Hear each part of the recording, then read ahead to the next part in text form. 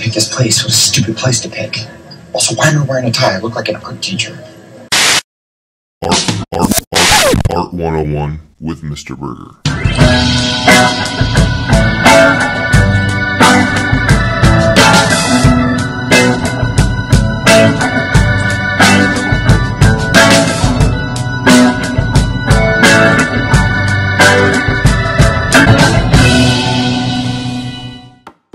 Scholars, let me welcome you back to another episode of Art 101 with me, Mr. Burgher. I'm a professional artist and master educator who attempts to provide the best in art historical content, like, share, do all those things. Hey, it's free. It's, And your problem is you. Folks, there are several art exhibitions that would change the direction of art history. One of those series was a series of exhibitions known as the Impressionist Exhibitions. There were 8. Today we're going to look at the first of 8, hopefully create a series out of that, and so let's just jump right on in and get down into the facts of it. From 1874 to 1886, the various artists and would-be impressionists came together for 8 separate exhibitions over those years. Now, some people think that this was a movement to somewhat replace the salon system that was happening in Paris at this time, but that is a disingenuous statement. Many of the big-name artists would actually leave the show to eventually go back and exhibit in the more profitable salon. They would have amateurs, realists, and, of course, those that would eventually become known as the Impressionists. Even among true Impressionist painters, deep divisions would emerge over time. Some of the information out there is a little bit challenging to decipher because a lot of the documentation, the catalogs, and accounts contained omissions and errors.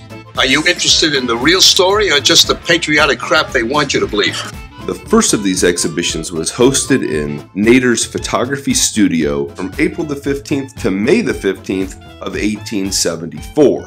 This Paris exhibition was organized by Claude Monet, Camille Pissarro, Edgar Degas, Pierre-Auguste Renoir, Alfred Sicily, and Bertha Morisot. The show would include 165 works by 30 different artists. Monet's Impression Sunrise was among them and responsible for the group getting their name.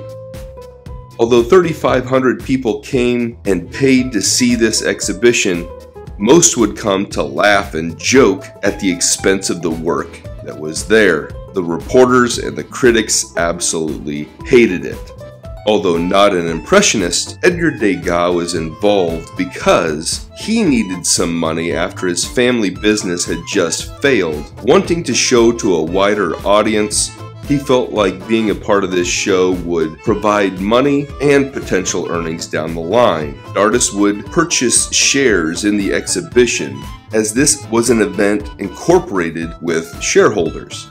The charter was finished on December the 27th, 1873 by Monet and Pissarro, and they would ask 30 francs a year to purchase the shares for that artist to be included in the show. Now, Edgar Degas was responsible for getting the most signatures of people signed up to be in the show, but the vast majority of the people that he signed up were not Impressionist-style painters. They were realist painters that were allowed to be included so they could potentially earn more money. Now, this incorporated company was not called the Impressionists quite yet. The company was actually called the Joint Stock Company of Artists, Painters, Sculptors, Engravers, and Lithographers. Now, once they kind of had their nucleus of artists and some sort of understanding of who was going to be in this show, the first group decision was whether or not they were going to allow Paul Cézanne to be included.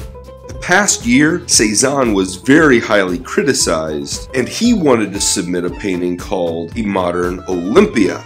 His buddy Pissarro was the only one that really was in favor of allowing Cézanne in, but because Degas was getting so many of those realist painters to become included, and these so-called outsiders were coming into the group, this collective would not reject their fellow professional, so Paul Cézanne was allowed in, but with very little fanfare.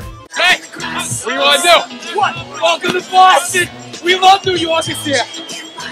Pierre-Auguste Renoir was to oversee the hanging the show by classifying the work and having some semblance of categories when organizing how the show would be hung.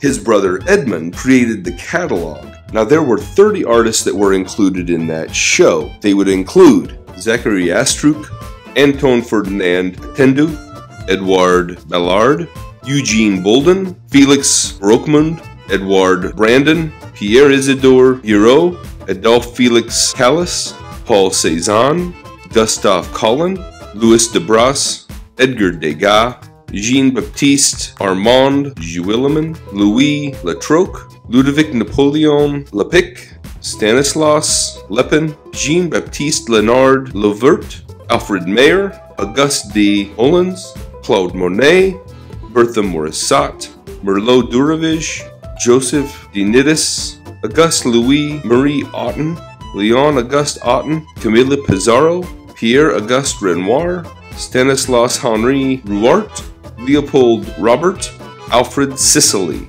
Question. Yeah, I can't understand what you're saying.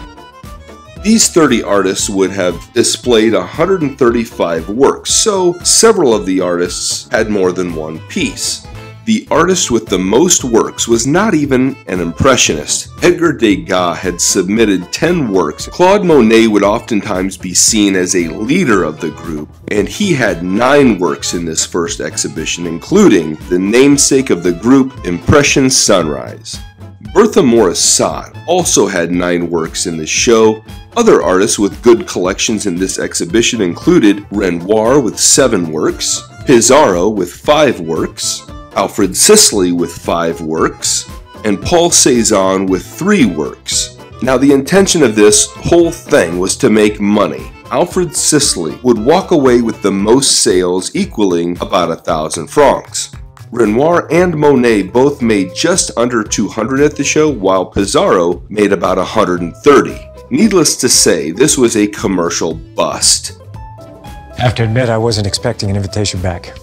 In December, Renoir led a meeting with all of the stakeholders of this company, and it owed 3,713 francs and only had 278 in hand. So each exhibitor was required to pay an additional 184 francs and change, and they would unanimously decide to liquidate the whole company and be done with it.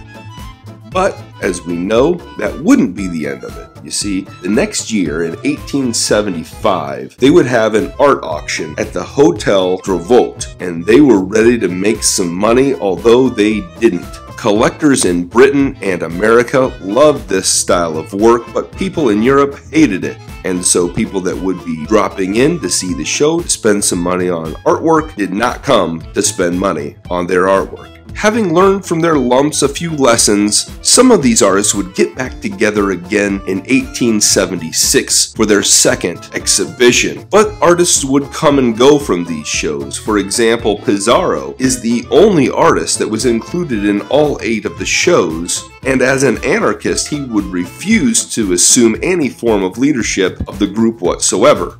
We'll talk about that in a segment in the future, and until then, hopefully this was a great insight into the uphill battle that was the creation of the Impressionist art exhibitions in Paris.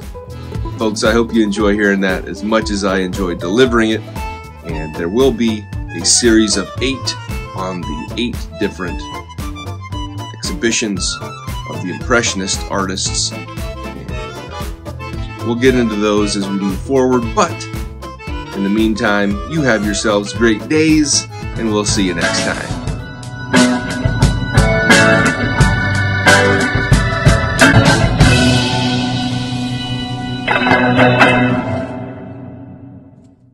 That was weird. Oh, sister, it's gonna get way weirder.